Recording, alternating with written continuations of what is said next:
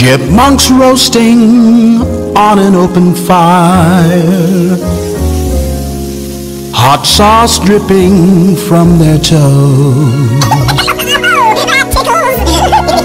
Yuletide squirrels, fresh filleted by the choir.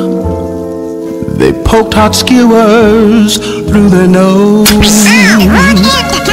Everybody knows some pepper and a garlic clove help to make them seasoned right.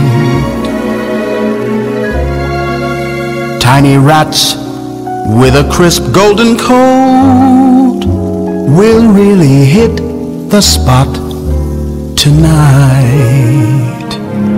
And now when Santa sees his train, there'll be some homemade chipmunk jerky for his sleigh. And every hungry child is gonna spy to see if chipmunks really sing when they fry. And so I'm brushing on some honey glaze to keep them crisp and juicy too. Let's hope they get served many times, many ways. Tasty chipmunks, good food.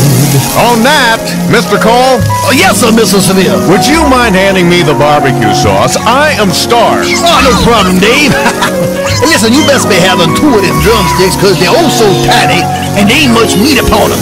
What about animal rights, Dave? Put a sock in it, Melvin. You know, for years people said you overrated hamsters were my meal ticket.